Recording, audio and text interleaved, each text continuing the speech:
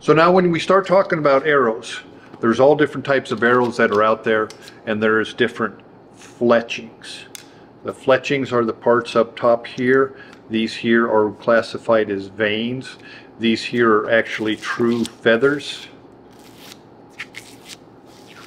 Now, your feathers are what you're going to want to shoot while you're shooting a recurve, because it is going to ride on the shelf, and that is going to flatten down as you shoot it, where a vane is going to ride up.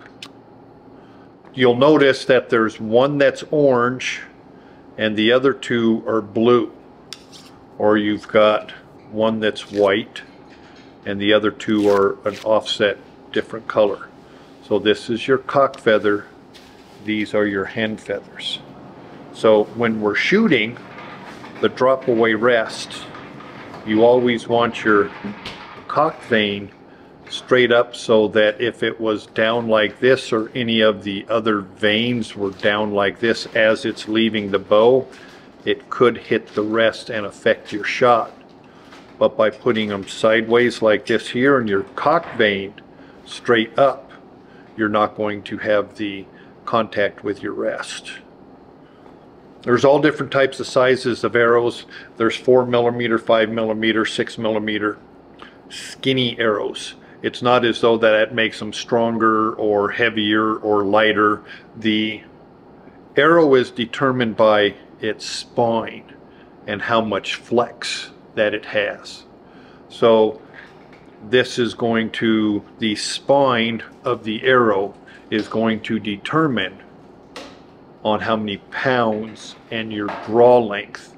The higher poundage, the longer your draw length, the stiffer spine arrow that you have to have when you're shooting. And then we go into a arrow here that you can see is so much thicker than this one. This one here is what we shoot at target archery, what we shoot in Vegas, because all you've got to do is touch the line and you get the higher score. So the fatter the arrow, the more line cutter does its job. This here is a hunting arrow, even though it's this skinny. And then there's other arrows that are a little bit bigger than these that you can use for hunting, for 3D. We prefer these to shoot these indoor.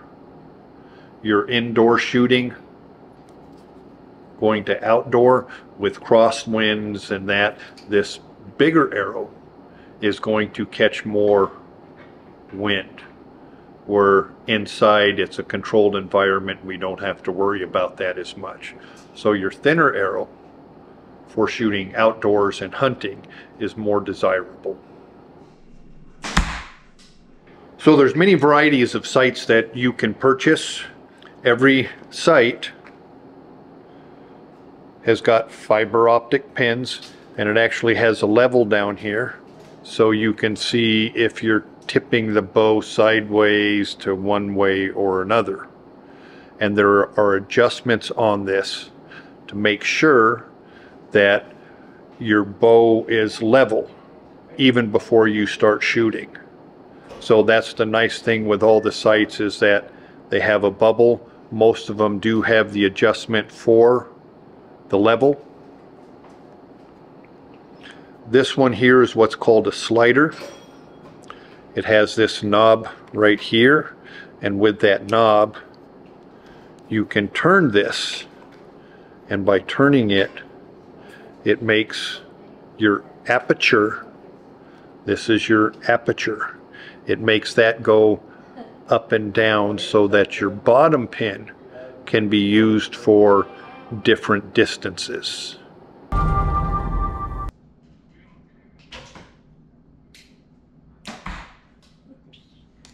Hit my other arrow. Thanks for watching another episode of Wreck Yourself. I'm your host, James Gould. I'm Professor of Tourism Management at the University of Northern Colorado. I hope we've inspired you to explore And of course, feel free to check out the links below for specific information on recreation resources, our guests, and our partners. Also, be sure to hit like and subscribe. Until we see you next time, be sure to wreck yourself.